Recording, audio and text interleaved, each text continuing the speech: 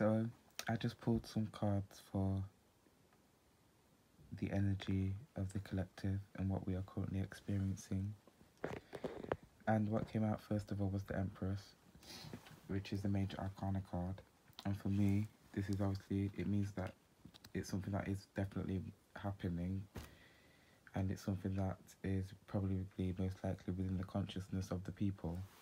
This is basically what I'm feeling, but what I'm drawn to the most with this is this pregnancy, this birthing of something new. But what it feels like a birthing of, as we've already been saying, a birthing of kind of a new way, a new perspective, something that's being grown from within, something that's being manifested from within, something that is very sacred as well. When it comes to the birth of like a child, a physical being, that is something that's very sacred, something that's very spiritual. And what's happening, what I'm feeling is that what we are experiencing as a collective, the changes that we are currently going through, they are sacred changes. They are very, I want to say, very important to our development and where we are heading as a species. We then have the Eight of Cups, and for me this is the card of kind of waiting for our stars to align. There is this energy of kind of everything that's happening right now in the world, in our world here on earth, is happening basically the way it needs to happen. There's a certain, what's coming right now, there are certain forces that do govern our world, and there is a going about of situations that must happen because unfortunately certain people have the power, and they are going to act in certain kinds of ways, and those certain kinds of ways are still necessary to the program that we're living, to the coming about of a new way.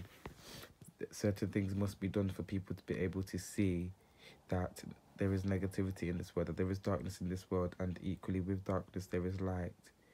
And it takes for the darkness to be seen, for people to be able to actually realize and understand that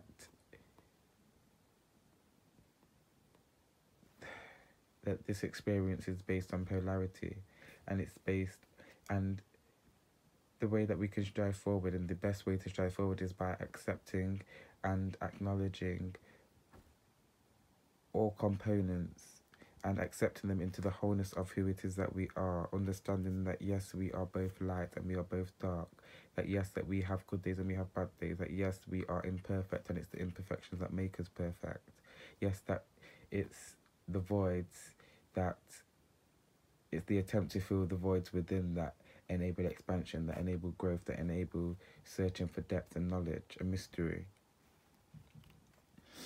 This transformation that we are currently having, that we have currently brought into the world, that we have a people as a collective consciousness have grown, is something that's been happening, I want to say, for millennia, for many years, I want to even say centuries. It's something that was kind of inevitable.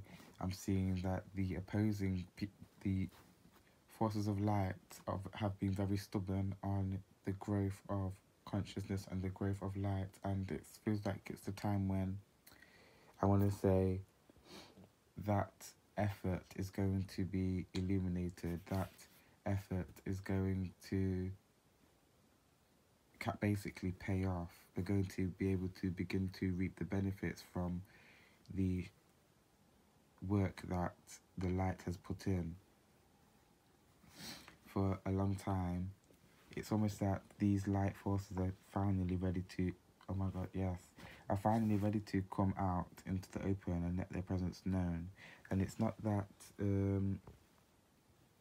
they never wanted to be known, it's just that now, in them coming out, they are now able to be supported by light workers and people of the public, whereas in the past, if they was to come out and say certain things, these people that are working for the light, if they was to say certain things, they wouldn't be supported. If anything, there would be more tearing.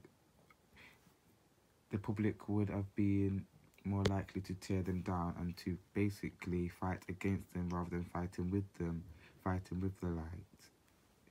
say it wasn't the right time, but now it's time for them to make their presence known, and they are making their presence known. And I'm seeing that it's the way that they've gone about it. It's not as big or as drastic as they could have went about it. That's basically how it feels. It just feels like they are making their presence known and their awareness known in small doses.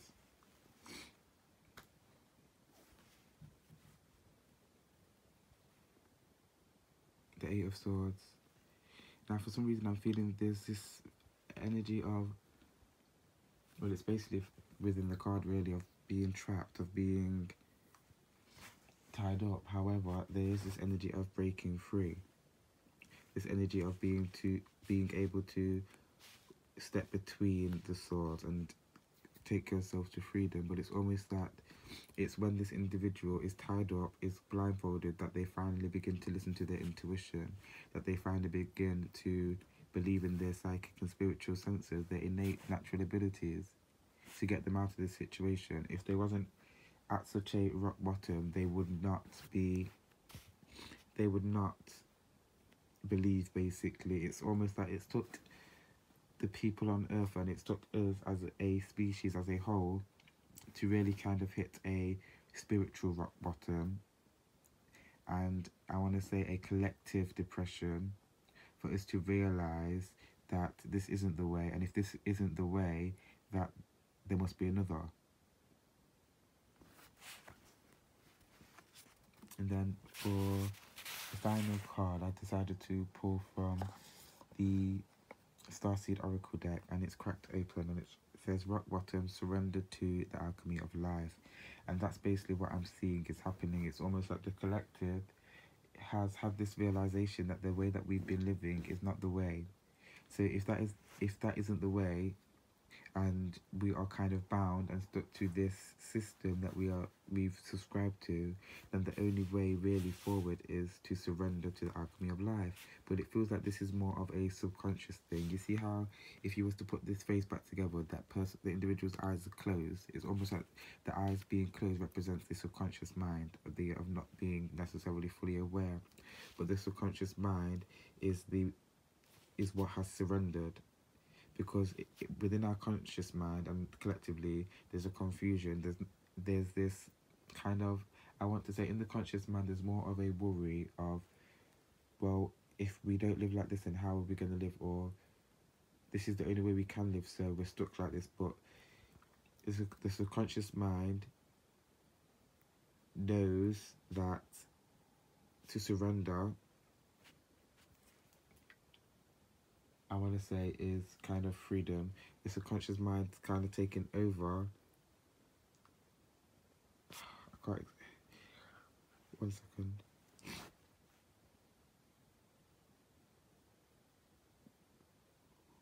I want to say the subconscious mind is giving as a breather. For some reason, I'm feeling like the subconscious mind of the collective is connected to the higher self of the collective, which has brought in the surrender into the alchemy of life, because the higher self has a kind of a way of being able to look at things from a high perspective.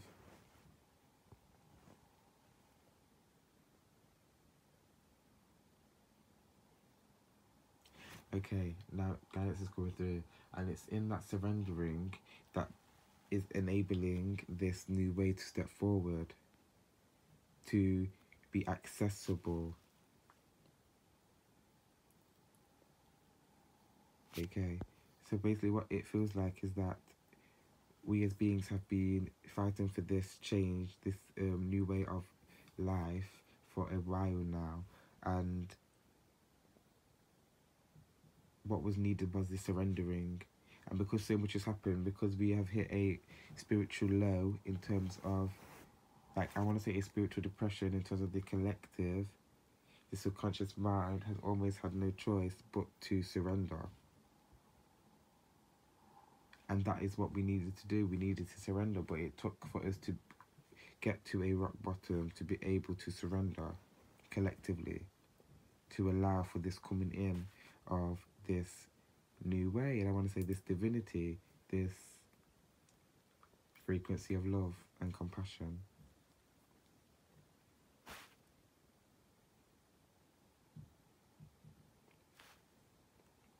So that's all. Peace and love. Ashe.